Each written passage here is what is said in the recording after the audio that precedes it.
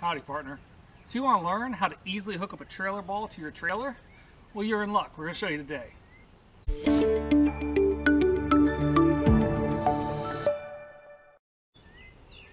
Today, we're going to show you how to do a trailer hitch camera hack, is what we're going to call it. We're going to go ahead and use the camera, reposition the gate, and it'll show it right on top of the ball. Now, on some of those fancy new trucks, they have two cameras here.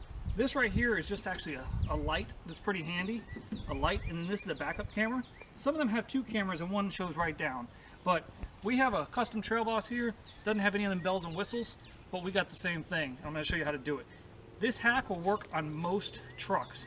Now, I've had 5 trucks in my lifetime. I just learned this. I didn't know that. I could have been doing this the whole time. And it makes hook up to a trailer with one person super easy. So let me show you how it's done. First, you're going to go ahead and open your trailer, or your tailgate rather, and you're going to look for these catches. So these catches, you have one here and you have one there. All you need to do is you just need to take your cable and you just need to take it, just work it over there and let it catch. Let me show you close up on this side. You really don't need to do both. You really can get by with just one because you're backing up at slow speed. But you go ahead and you just bend that up until it gets up here, and then you just let it go. It's that easy. And that slight modification in angle helps the picture go from this to this. So let's jump inside, back this up to a trailer, and let me show you the difference. So this is a standard camera backing up video. On these Chevys, they do have this feature, which gives you a single line, which is really nice.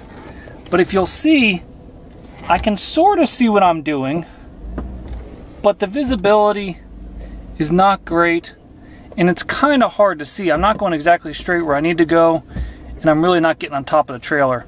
I'm lining up the little ball in the trailer, which is for our friction sway control. It's got in our video. But let's switch over to the hack with the tailgate at a 45-degree angle. Now we've got that trailer at the tailgate at that 45-degree angle, and if you see, now we've straightened out a little bit and we can really see at this angle how to get that ball right underneath the trailer tongue. And it really makes this job super easy to see what you're doing. Well, thanks for tuning in to another Mr. Greg's How-To. I hope you enjoyed this trailer hitch hack video. I'll tell you what, it makes a world of difference. It's so much easier. I'll never go back to the old way of backing up. Saves you a lot of time, effort, and aggravation. So if you have any questions, go ahead and type them in that comment box. Please, if you haven't already, hit the subscribe button, and you can watch more Mr. Greg's How-To videos on everything from vehicles to building an outdoor kitchen to putting up lights and all sorts of stuff in between. Really appreciate all likes, comments, and subscribes. And just remember, with all these sorts of things, just like backing up this trailer with the new trailer hack, if I can do it, you can too. Thanks for watching.